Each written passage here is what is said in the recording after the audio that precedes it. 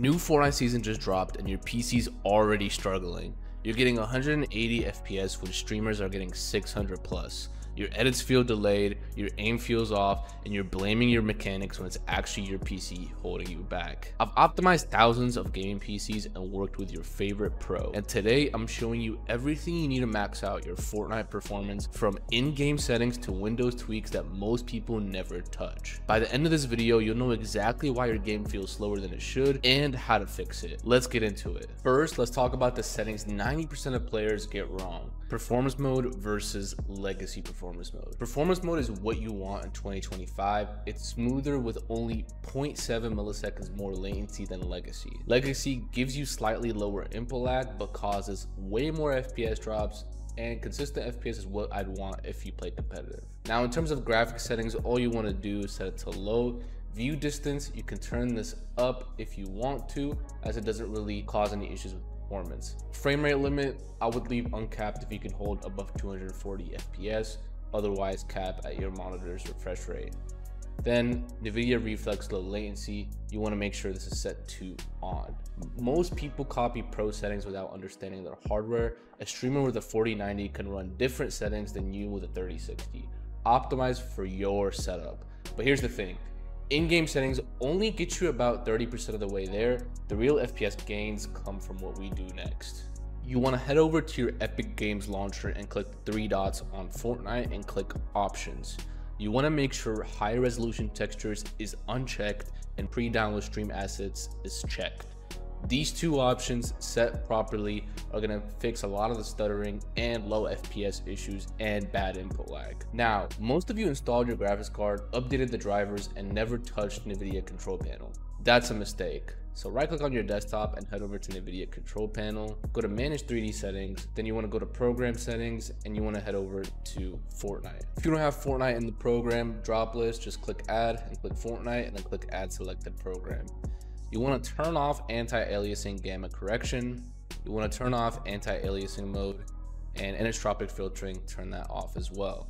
Then low latency mode, you can pretty much leave this off as NVIDIA Reflex does this exact same thing in the game. Then power management mode, you want to make sure this is set to prefer maximum performance. Then texture filtering quality, you want to set to high performance. Threaded optimization, you can turn this on, and vertical sync, just make sure this is set to off. And then just press apply on the bottom right. Your GPU defaults to balance mode to save power. We're telling it to go full performance during Fortnite. For AMD users, similar settings exist in AMD software under gaming, then graphics. Set texture filtering to performance and then disable all the extra Radeon features. Now we're at about 50% optimization. Most people stop here and wonder why streamers still have better performance. The answer, Windows is working literally against you. Windows 11 is not optimized for gaming out of the box. It's optimized for battery life and background tasks. Let's fix that. Open up your power options by searching up power in your search bar and click choose a power plan. And you want to make sure you're either on ultimate performance or high performance power plan. This keeps your CPU ready for gaming, not throttling to save power. Now you want to search up game mode in Windows, and you want to actually turn on game mode because in Windows 11 it helps a lot. Now search regedit, expand HKey current user, expand system, click game config store, double click game DVR enabled and just set this to 0. This disables the Xbox game bar because game DVR kills FPS, and if you're not using it, I would just completely disable it. Now the next step that we want to do is you want to make sure that hardware accelerated GPU scheduling is turned on. So right click on your desktop, go to display settings, scroll down to the bottom and head over to graphics, and then click advanced graphics settings and ensure hardware accelerated GPU scheduling is turned on. This reduces latency between your CPU and graphics card. However, on Radeon graphics cards, be wary as this can cause a lot of issues. Now for background apps and privacy settings, we're going to download something called O&O Shutup 10. It's free and safe. This reputable tool disables all the Windows telemetry and background junk automatically. So we're going to be using that. All you have to do in this tool is click actions at the top and click recommended and somewhat recommended settings. Then we are going to click continue, press OK, and then we're going to scroll down and make sure to turn off disable app access to camera and the microphone, because we still want applications to access our microphone and webcam. And this is way easier than manually going through privacy settings and disabling them. The link is in the description. Now search performance and then just click adjust the appearance and performance of windows. You want to check adjust for best performance and then just make sure that show thumbnails instead of icons is checked and smooth edges of screen fonts is checked, just so everything still looks normal, and then press OK. This removes animations that eat a lot of resources. Now, you've probably seen a dozen Windows optimization videos with people telling you to disable random services or run sketchy scripts. The difference here is everything I've showed you is tested on thousands of real gaming PCs. We know exactly which tweaks actually impact frame time consistency and which ones are placebo or dangerous. These changes don't just make your FPS number go up, they make your PC feel faster, less delay, smoother inputs, and that's what really matters for Fortnite performance. And if you want to go further than what's possible through settings, we've built a custom Windows version, custom timer tweaks, and kernel level tweaks that aren't available publicly. And that's part of what we offer at Zilly. Now, before we jump into startup and background optimizations, there's something way more important that barely anyone talks about: your BIOS. Most gamers never touch it, they just install Windows and start playing. But if your BIOS isn't configured, your PC is literally running below its potential. Let's fix that. Go into your BIOS, usually by pressing DEL or F2 while it's restarting. Find a setting called XMP on Intel or Expo on AMD, enable it. This sets your RAM to the speed you actually paid for. For example, 3200 MHz instead of the default 2133, or 6000 MHz instead of 4800. This alone can boost Fortnite FPS by 20%. For AMD users, make sure Precision Boost Overdrive PBO is enabled. It lets your CPU boost to its rated speeds during gaming. For Intel users, check that Enhanced Turbo or Multi-Core Enhancement is on. For X3D processors, these CPUs are beasts, but also sensitive to bad BIOS configurations. If you have an X3D chip like the 7800 X3D or 9800 X3D, watch my full BIOS optimization guide, which is linked in the description. I go through every power and some memory timing that impacts performance.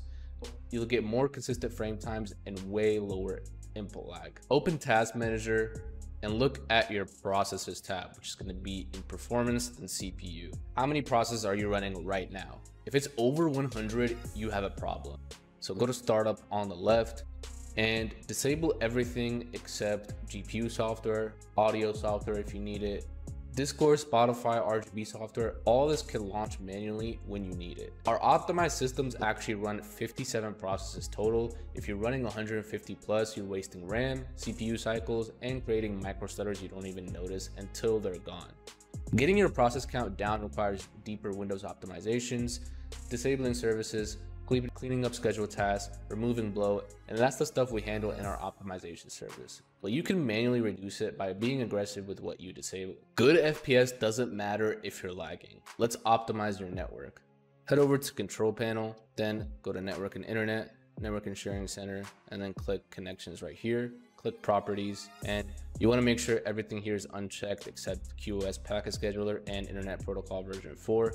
Then double click Internet Protocol version 4. Now use these DNS servers. Default. Yep, that's right. DNS servers have absolutely no effect on your games. They are helpful regardless if you want to block certain domains or make web pages load just a bit faster. If you really want to change them, then use 1.1.1.1 and alternate DNS server 1.0.0.1. Then press OK. Now click Configure on your network adapter and then press yes. Head over to Power Management and make sure these two are unchecked. Head over to Advanced, and then any setting with energy efficient Ethernet or a power saving setting you want to pretty much disable. So energy efficient Ethernet, I want to turn this off. Interrupt moderation, you also want to turn this up because it helps latency. And then anything else regarding power saving, you want to disable like so. You want to also close bandwidth hogs like Chrome, Discord, and other people streaming on your network. Use Ethernet if possible. Wi-Fi will always have higher latency than wired. If you can't use Ethernet, at least make sure you're on 5 GHz Wi-Fi, not 2.4 GHz. For competitive players, network optimizations go way deeper, registry tweaks, interrupt affinity, advanced routing. We handle all that in our service. Here's the truth. Everything I just showed you gets you from terrible to decent, but there's a massive gap between decent and optimized, what you can't easily do yourself. BIOS optimizations, your RAM is probably running at 2400 megahertz when it should be 3200 megahertz with XMP enabled, which if you thought what I said earlier, that should have been solved. Your CPU power settings aren't optimized. C states, voltages, timings, all default. Most people are scared to touch BIOS, and I get it. Deep Windows optimization. Our custom OS runs 57 processes, yours probably runs 150. We use a custom debloated Windows installation, registry optimizations for lower latency, scheduler tweaks for gaming workloads, and timer resolution optimization. We also have hardware-specific tuning. Your RAM can be tuned beyond just XMP or Expo. Your CPU can be overclocked, GPU overclocking for your specific card. All of this requires testing and expertise. The difference, DIY optimization, 180 FPS to 280, professional optimization, 180 FPS to over 450 FPS. The gap is your 1% lows, consistency, and input lag. I show you the free stuff because it helps, but if you want the performance streamers and pros have, you need a optimization they pay for. Let me show you what a real optimization looks like. Client number 1, Ryzen 5 5600X with an RTX 3060.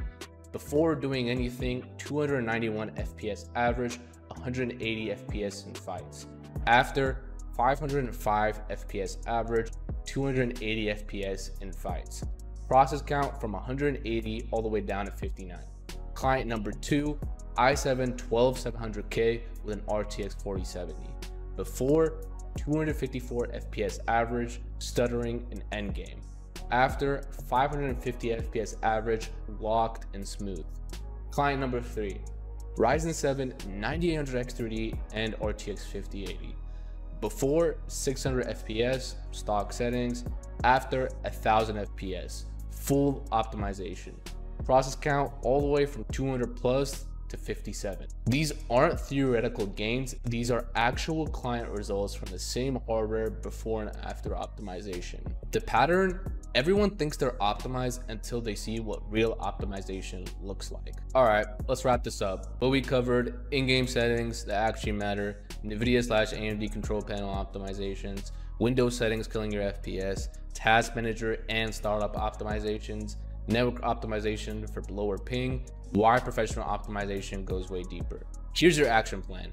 Option number 1, do it yourself route. Go through everything I showed you. You'll get better performance for free. It takes 15 minutes. Option number 2, professional optimization. If you want the performance I showed in these clients' results, 400 plus FPS, 50 processes, tournament level setup, that's what we do at Zilly.